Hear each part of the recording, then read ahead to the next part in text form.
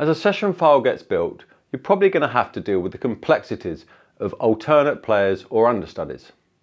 So while the structure of a show doesn't change when the players change, the settings associated with these players probably will. EQs and dynamics, things which make the sound personal to one person. And our Players panel allows us to control and update those settings. The Players panel allows us to build a library of players for each role in the session. And as players change, either during the rehearsals or during the actual running of a show, the cue list can be switched on the fly to pull in the settings of a new player without any complicated manual updating of the show file. Once your players are added, it's as simple as selecting the required player and either firing the current cue again or firing the next cue in the show. From that point on, you can continue programming or mixing the show, confident that you are now working with the correct set of channel settings. The Theatre Options panel allows us to define the differences between players. It's likely to be just the settings which control the sound of a player, EQ and dynamics, etc. But ultimately, you have the choice of whatever creative differences you'd like them to be. On to control group programming, we're going to open up the CG Cues panel. As a side note, one of the options in our T software is to disable the Join CGs function on the work surface LCD buttons. This is important and really worth doing. It does require a console restart though, but really you should be using the CGs panel for all of your CG programming. The columns represent individual CGs and the rows are the cues. Using the keyboard and mouse, we can very quickly populate this panel. The ripple down function ripples membership changes down the show until it sees an existing programming entry. So working from the top down and picking channels in the Assign panel, a map of CG membership can be built. Finally, in the CG Cues panel, you can build scratch groups of channels with the Assign panel, holding Shift and selecting multiple cells. These scratch groups or sets can be reused or saved for later. You'll notice that the CG master channels have auto mute enable. This takes care of input channel mute programming.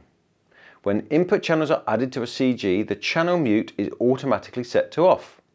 And when an input channel leaves the CG, the channel mute is set to on. This ensures that only channels under CG control are ever unmuted. Of course you can switch this off per CG, but it's the usual workflow for DiGiCo T sessions. With the release of console software version 1528, we've added some new advanced programming features. So let's have a look. Matrix settings have always been controllable via cues, but with the demands of modern theatre sound design, we needed a mechanism to reuse matrix settings and have them automatically track across the show. Following the same rules as channel aliases, matrix aliases allow us to reuse settings and have them automatically update to matching aliases in the cue list. So you have full control over which elements of the matrix are shared between aliases and which elements of the matrix are separated between aliases.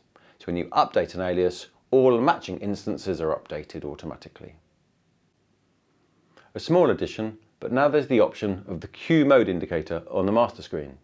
This provides visual confirmation that auto update is switched on.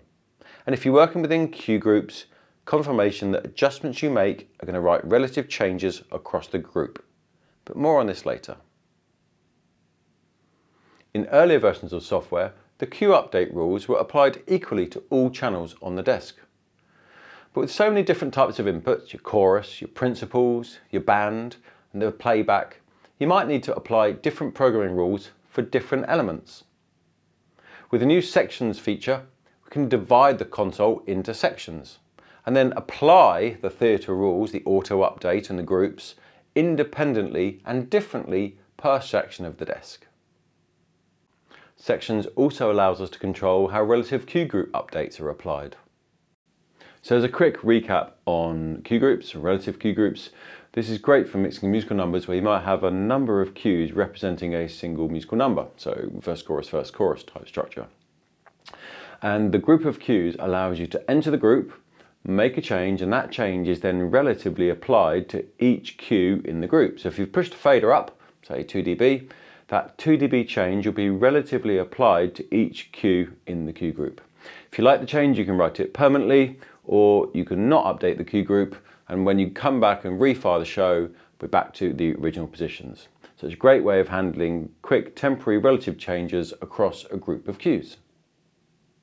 In 1528, this relative group update function is expanded to include other DB controllers. So previously it was faders only, but in this version it includes DB controllers generally, so aux ends, EQ gains, dynamic thresholds, and so on. And then per section, per group, you can define how these relative updates are going to work for your session. Don't forget to subscribe to our YouTube channel to see other console videos. And if you'd like some one-on-one theatre-based training, get in touch today.